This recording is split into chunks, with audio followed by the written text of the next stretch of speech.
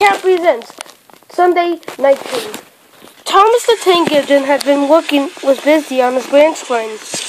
He was busier than ever, and all he could do was having fun on his branch line with Annie and Clarabelle. But one Sunday evening, Sir Topham had called Thomas to the sheds. Thomas had to leave Annie and Clara to the yards. So Topham had arrived. Thomas, I need you to take this Sunday train. Gordon and Edward and Henry and James and Percy and Arthur and Dot groaned. Fancy, sniffed Gordon. I can't believe it, said Edward. Nonsense, said Sir Topham Hatt. Soon Thomas was covered up and off he went. The cars decided to play tricks on Thomas. Now for a plan, one said. Thomas struggled to pull the train easily. The troublesome trucks decided to carry out the plan when they reached Glen's Hill. Now for a plan, they said. Thomas heaved and hauled Just then, a coupling broke. We won! said the troublesome trucks. The troublesome trucks ran faster than ever.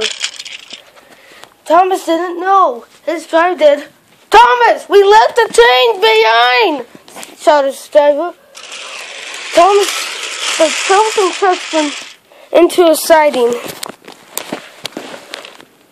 Thomas carefully went back. Then there was trouble. The signaler forgot to switch the points to Thomas. They pushed Thomas and knocked Dart off the track. We won, said the troublesome trucks. So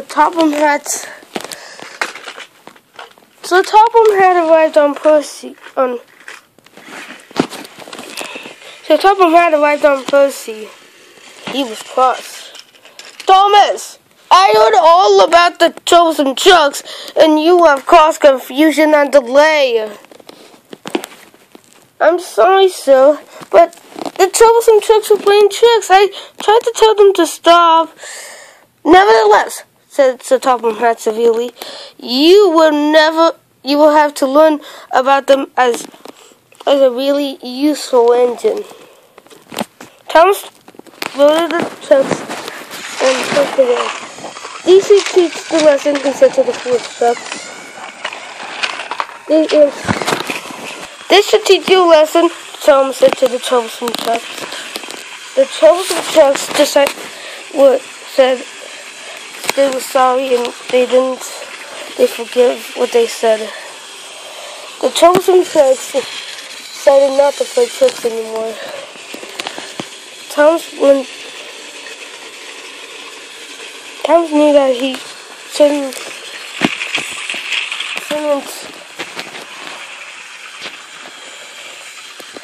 Soon Thomas was on his way to Bend of Ducks.